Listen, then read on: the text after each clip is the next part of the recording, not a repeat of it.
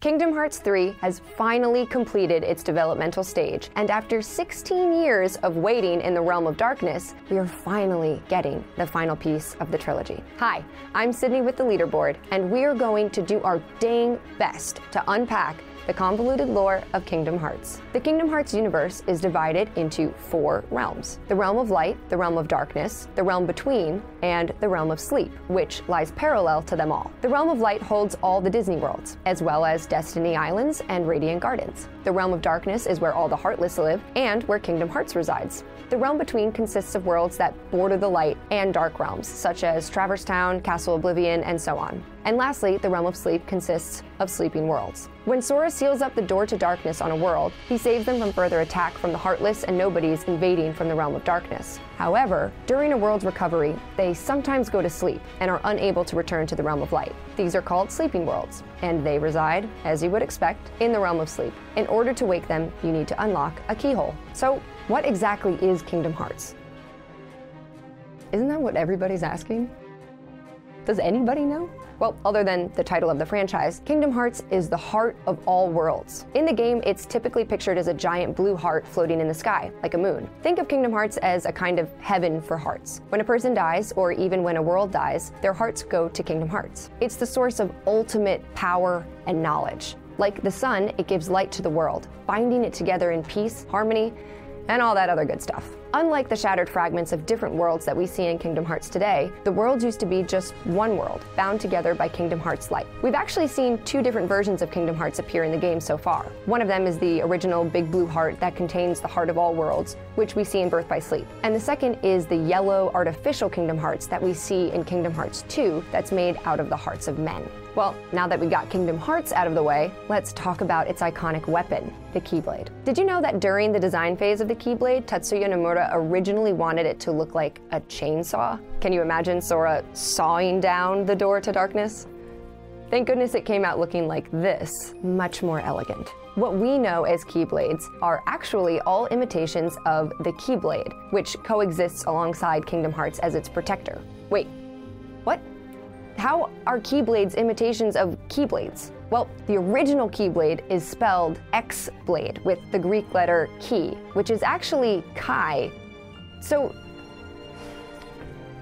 Kingdom Hearts, you rascal. Some fans call it the Keyblade or even the X-Blade for clarity, but we'll be sticking with the official in-game pronunciation, Keyblade. Enter the Master of Masters, the first Keyblade master who was able to study the Keyblade and construct the Keyblade in its image. Isn't that a great name for a master? The Master of Masters? Truly just like the Bodie McBoatface of his time. The first Keyblades were created by the Master of Masters, who forged them from the hearts of his apprentices. Not literally, of course. This is still just a Disney game. I know the Keyblade Wars makes it look like they were just handing out Keyblades like candy back then, but in the present, we're only aware of a few Keyblades in existence. So what do Keyblades actually do? Well, they do a really good job of hitting and cutting things, but the actual key part of Keyblade comes from being able to open any door or lock. As we mentioned, the most famous example is unlocking keyholes to worlds, but it also applies to people's hearts. Just give your friend a good smack on the chest with your Keyblade and their heart will be all better. Please don't try that at home. Don't just throw keys at people. Not a good idea. Each Keyblade is partially styled and customized to their wielder. The Kingdom Key for the Realm of Light is wielded by Sora. Its counterpart, the Kingdom Key D from the Realm of Darkness, is wielded by King Mickey. Riku originally uses the Keyblade Soul Eater, which is a Keyblade that grows more powerful when used with darkness. But after learning to use both the powers of light and the dark, his Keyblade morphs into its present-day form, Way to the Dawn. And then there are the Keyblades Aqua, Kyrie, Lee, Ventus, and Terra use. Just as the wand chooses the wizard, the Keyblade chooses its wielder. Even if, let's say, Captain Jack Sparrow was to take your Keyblade, it would disappear from their hand. Other Keyblade masters, however, are able to choose a person to inherit their powers with the bequeathing ceremony. If the Keyblade accepts the bequeathing ceremony, then that person will be able to summon their own Keyblade. A Keyblade can also be inherited when a person with a strong heart makes contact with it. Xehanort, the main antagonist of the Kingdom Hearts series, carries the Keyblade with no name, which we'll explain more in a bit, but it's very powerful and explains Xehanort's bonkers ability to travel through time. time. Xehanort's aim is to recreate the Keyblade, to have Kingdom Hearts for himself. When there's a source of great power just floating in the sky, there are those that'll make a grab for it. The Master of Masters, armed with the future-telling gazing eye, predicted the upcoming Keyblade War for control of Kingdom Hearts. The war would cause the light to expire and end the world. All of them. Yes, anything that the eye sees in the future is then seen by the Master in the present. Or the past. Whatever. It's Kingdom Hearts. Just accept it. Anyway, he chronicled all that he saw with the gazing eye, including the Keyblade War, in a book of prophecies. And then, knowing all he knows, the Master of Masters decides to gift a copy to 5 of his 6 apprentices, and then, subsequently, disappear. Yes, what is a master without an apprentice? Famous last words from Emperor Palpatine. With this being the Master of Masters, he, of course, needs 6 of them. He gifts 5 of his apprentices Keyblades, forged from the power of their hearts. He also gives them the knowledge of their ultimate demise, and a specific role to play in preparation for it. That's nice. These 5 would become the Foretellers, each with their own union of Keyblade wielders set on preventing the destruction of the world. These Foretellers are Ira, Acid, Envy, Gula, and Ava. But what about the last apprentice, Lushu? Well, the Master gives him the second-hand Keyblade, no name, with his gazing eye attached, a black box he is never allowed to open, and instructions to be a wandering hermit. Gee, I wonder who got the short end of the stick here. Lushu is also instructed by the Master to observe events as they unfold and to pass down the nameless Keyblade from Master to apprentice so that he may continue to invade others' privacy. I mean, relay future events back to him. After the disappearance of the Master of Masters, the Foretellers continue to lead their unions in the battle against the darkness. At the same time, they're trying to fulfill their roles given to them by the Master. Ira was chosen to succeed the Master as the leader of the Foretellers, with Acid as his right hand. Envy was selected to be an observer and mediator between her fellow Foretellers. Gula, however, was gifted with a lost page from the Book of Prophecies, which tells of a traitor emerging amongst them, and his role is to find out who that is. Ava was also tasked with a heavy burden. Knowing that the war is inevitable, she's instructed to avoid the conflict and instead gather a group of exceptional Keyblade wielders, regardless of their affiliation, and convince them to be part of another faction. This new crew, the Dandelions, was on a mission to travel to other worlds and ensure the survival of the light. Yes, Ava created the world's first war pacifists. Make light, not war. Eventually, after mounting fear and infighting amongst the Foretellers, Gula finally snaps. He summons Kingdom Hearts to lure the Master of Masters back for answers, leading to an all-out scuffle for the Keyblade. The only way into Kingdom Hearts is to summon its door with the Keyblade, a weapon created when a heart of pure light intersects with a heart of pure darkness. Hundreds of warriors led by each Foreteller fight over this legendary weapon in the Keyblade War. As a result, the Keyblade shatters into 20 pieces, 7 of light and 13 of darkness, and plunging the true Kingdom Hearts into darkness. But all is not lost. The world is saved by the light that remains in the hearts of the people and children in the Dandelion faction. Their light draws fragments of the world back together, saving it from complete annihilation. Xehanort's plan is to start a brand new Keyblade War with warriors of light and darkness clashing so that he can make the Keyblade that gives him access to Kingdom Hearts. In order for Xehanort to recreate the war, he's attempting to create 13 vessels of himself to battle 7 wielders of light, presumably our main characters: Sora, Riku, Kyrie, Mickey, Ventus, Aqua, and Terra. But we never know what kind of wrench Tetsuya Nomura will throw into the mix. You know, sometimes I think they just make the games by taking whatever's on a desk and scooping it into a blender and then putting the blender on and just waiting. You know what I mean? But where do the Princesses of Heart come into all of this? Ladies! The Princesses of Heart come into being when Disney decided they wanted to push for more princess merchandise after a heavy financial loss of the Keyblade War. Wait, what? In reality, when the Keyblade shattered, those 7 fragments of light wound up inside the hearts of 7 princesses. The princesses are maidens with hearts of pure light, devoid of any darkness. If you bring them together, you're able to summon the final keyhole to Kingdom Hearts. Xehanort needs the Princesses of Heart to open up Kingdom Hearts, and it's up to Sora and his friends to make up with the 7 Guardians of Light to defend them. The Princesses of Heart are Aurora, Cinderella, Belle, Jasmine, Snow White, Alice, and Kyrie. Where's our cartoon of Kyrie, or like our movie of Kyrie? Disney.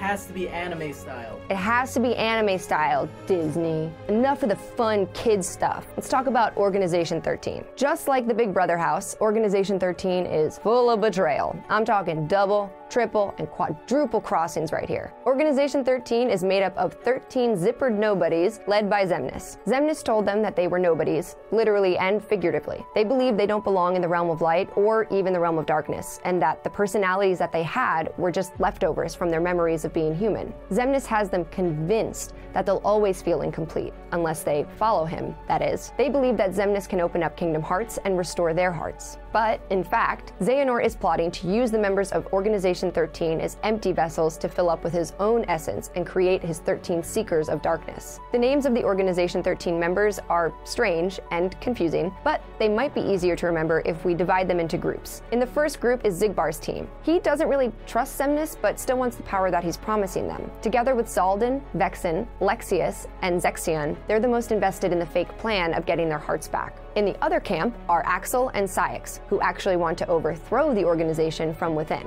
To keep up appearances, Cyax becomes Xemnas' right-hand man, while Axel takes care of the more shadowy parts of the coup. Unfortunately for Cyax, you can't fly that close to the sun without getting burned. He and Axel slowly start drifting apart, and Cyax starts becoming a little too chummy with Xemnas. Axel, in the meantime, is spending more time with Roxas, causing his heart to regrow and creating a rift between Cyax and Axel. The last four, Demyx, Luxord, Marluxia, and Larxene are the latest recruits. Marluxia and Larxene also decide to overthrow Organization 13, but they're pretty bad at the whole subterfuge game. Let's talk about Braig. By the time the events of Dream Drop Distance begin, Organization 13 is all but gone. Most have been defeated and changed back into their human forms. Young Xehanort retrieves Braig and Issa to be reverted to nobodies and become Xehanort's vessels. As it stands now, the known members of the real Organization 13 are Master Xehanort, Young Xehanort, Xemnas, Ansem Seeker of Darkness, Cyax, and Xigbar. The other 6 are unknown hooded figures. Xehanort still needs one more to complete his roster, and it's anybody's guess who it could be. I wasn't calling Organization 13 a bunch of nobodies just to be mean. If you didn't know, a nobody is a type of enemy in the world of Kingdom Hearts. When someone becomes a Heartless, their remaining body becomes a nobody. Generally, the nobodies you fight are these silver fish-looking things, but those with strong wills, like Sora and Ansem, and all the members of Organization 13, have nobodies that are able to retain their human form. Rule of thumb is, the more human-looking a nobody is, the stronger the will of the person they came from was. Fun fact, the high-ranking nobody enemies you fight in Kingdom Hearts are named after Final Fantasy job classes, like Assassins, Dancers, and Berserkers. A Heartless are those without hearts. Thanks, Squall. Rinoa is a lucky lady. But he's not wrong. He's the best looking guy here. A Heartless is indeed a being without a heart. What he fails to elaborate, however, is that the pure-blood Heartless are born from darkness within people's hearts. That's the theory. However, the main big bad, Xehanort, found a way to create these beings artificially. These Heartless are called Emblem Heartless, and you can tell by the Heartless emblems on their bodies. You can find them in most of the Kingdom Hearts games. Their main goal in life is to devour the hearts of others. Not like in a scary Silence of the Lambs way, but in a more symbolic embrace of darkness. The more soulless a Heartless, the bigger and darker it becomes, with the exception of Ansem, the Seeker of Darkness. And that's because he's willingly giving himself over. Alright, so we got nobodies, we got Heartless. Let's make this more complicated. What are Dream Eaters? Adorable little bouncy neon lights. Dream Eaters are the manifestations of darkness and light in the realm of sleep. They come in two forms, spirits and nightmares. It's pretty easy to confuse the two because they look the same, except for the color. I've tried to attack my own spirit friend on more than one occasion. Sorry, buddy. Thought you were a nightmare. Like the name states, these bouncy neon lights eat dreams. Spirits eat bad dreams, and nightmares eat good dreams. Dream Eaters love to hang out in the realm of sleep. Heartless and nobodies are unable to enter that realm. And lastly, I'm talking about last section, and the last and least popular type of enemy in the Kingdom Hearts universe is the Unversed. Present in Birth by Sleep, the Unversed are a manifestation of emotion. They were created when Master Xehanort split Ventus in two and extracted Vanitas from his darkness. You know, I think Square was just like, let's make a new enemy, and everyone was like, okay, and nobody thought about that at all. Unversed. Vanitas was the testing phase for Xehanort's eventual creation of the Emblem Heartless. While both share the same genetic makeup of darkness, Vanitas is plagued with those pesky emotions that keep us so unstable. The Unversed are extensions of Vanitas himself, and by destroying them, he absorbs them and creates more Unversed. So there you have it. That's our Kingdom Hearts lore video. With this additional terabyte of knowledge, you'll be ready for Kingdom Hearts 3. If you want another refresher, we've got a Kingdom Hearts timeline in the works. If I was a nobody, what would my name be? X Sydney. Skidney. Sydney X. Sidnix. I'm Sidnix with the Leaderboard. I've been your host. Thanks for watching.